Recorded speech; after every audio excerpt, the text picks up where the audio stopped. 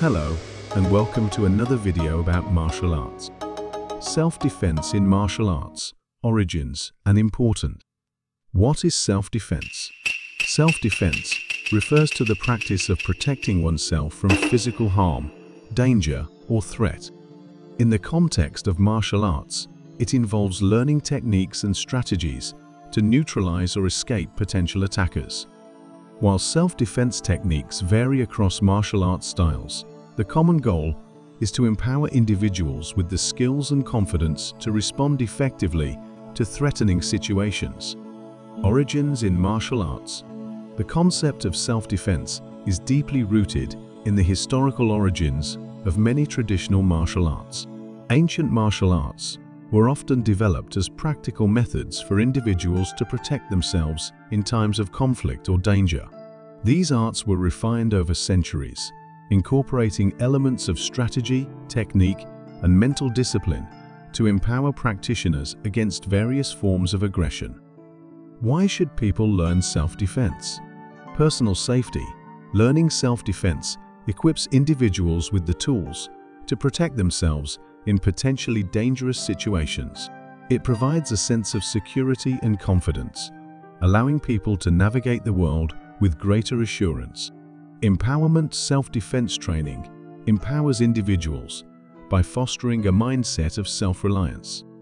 It helps build physical and mental strength, enabling practitioners to confront challenges and adversity more effectively.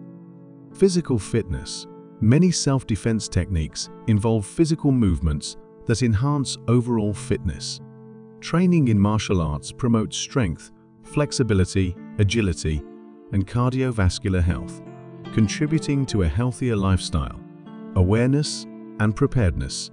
Self-defense training emphasizes situational awareness and the ability to recognize potential threats. This heightened awareness allows individuals to proactively avoid or navigate potentially risky situations. Confidence and mental resilience. Knowing that one possesses the skills to defend oneself can boost confidence and mental resilience. This self-assurance often extends beyond physical confrontations, positively impacting various aspects of life. Discipline and focus. Martial arts training instills discipline and focus, qualities that are valuable not only in self-defense scenarios, but also in daily life. The mental discipline cultivated in martial arts can enhance decision-making and concentration. Community and camaraderie. Many self-defense classes and martial arts schools foster a sense of community. Learning and practicing self-defense techniques in a supportive environment can create lasting friendships and provide a shared sense of purpose. In essence, self-defense in martial arts serves as a practical and holistic approach to personal safety.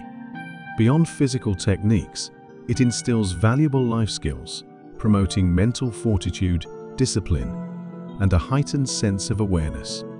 Ultimately, the goal is to empower individuals to navigate the world confidently while fostering a community of like-minded individuals committed to personal safety and well-being. Let's delve deeper into the reasons why people should learn self-defense in the context of martial arts.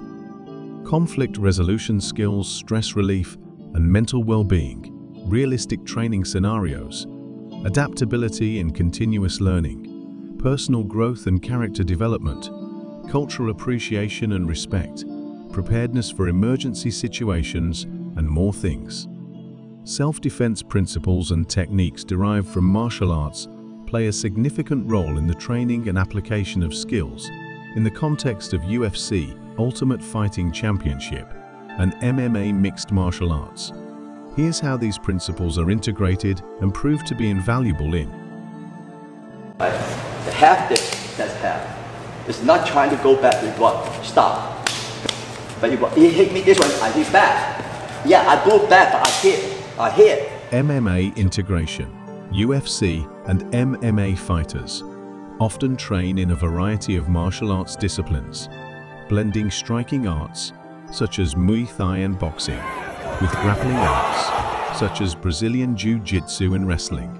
This versatility allows fighters to adapt their strategies and techniques based on their opponent's strengths and weaknesses during a match. Effective striking and stand-up game. Martial arts influence. Traditional martial arts, especially those with a focus on striking, contribute significantly to a fighter's stand-up game in MMA. Techniques, such as kicks, punches, elbows and knee strikes, derived from disciplines like kickboxing and Muay Thai, are fundamental in an MMA fighter's arsenal. Clinch work and grappling.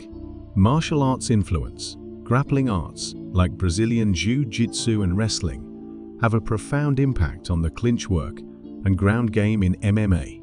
Techniques, such as takedowns, submissions, and ground control, are essential skills that often determine the outcome of a match. Defense and countering. Martial arts influence. Martial arts emphasize defensive strategies, and this aspect is crucial in the defensive maneuvers employed by MMA fighters. Techniques such as blocking, parrying, and evasive footwork are drawn from traditional martial arts and are integral in avoiding strikes and creating opportunities for counterattacks. Conditioning and fitness. Martial arts influence. Traditional martial arts often incorporate rigorous physical conditioning. This discipline carries over into the world of MMA, where fighters need exceptional cardiovascular endurance, strength, and agility. Training regimens borrowed from martial arts contribute to the overall fitness and conditioning of MMA athletes. Mental toughness and focus. Martial arts influence. The mental aspects of martial arts, including discipline, focus, and mental toughness, are equally vital in the high-pressure environment of UFC and MMA. Fighters need the ability to stay composed, make split-second decisions, and maintain focus throughout a match. Adaptability and strategy. Martial arts influence.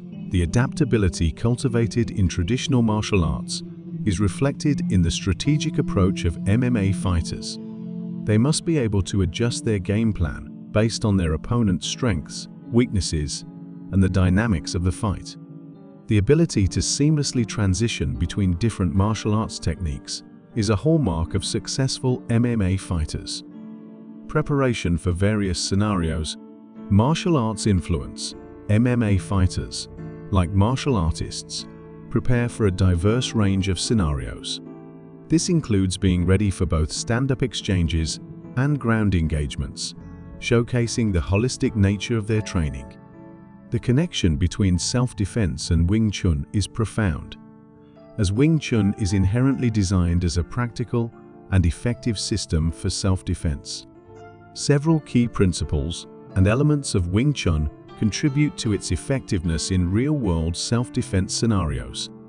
Efficiency and directness. Wing Chun is characterized by its emphasis on direct and efficient movements. Practitioners are trained to respond to attacks with the most straightforward and economical techniques, making it well-suited for self-defense situations where quick and precise actions are crucial. Centerline theory. The centerline theory in Wing Chun dictates that attacks and defenses should be directed along the imaginary line, running down the center of the body.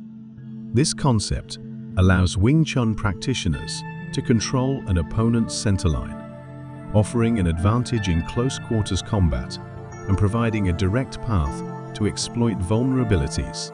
Simultaneous attack and defense. Wing Chun practitioners are trained to simultaneously defend and attack, maintaining a constant threat to the opponent. This approach is particularly valuable in self-defense scenarios, where the ability to counter an attack swiftly while protecting oneself is essential. Chi Sao, sticky hands. Chi Sao is a training exercise in Wing Chun that enhances sensitivity and reflexes. It involves maintaining contact with an opponent's arms and responding to subtle changes in pressure and movement. The skills developed in Chi Sao contribute to a practitioner's ability to read an opponent's intentions and respond effectively in dynamic situations. Adaptability and practicality. Wing Chun's adaptability makes it suitable for a variety of self-defense situations.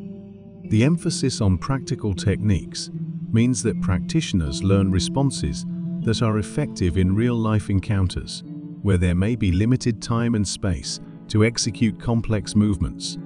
If you enjoyed this video, please click on subscribe and stay tuned for more videos.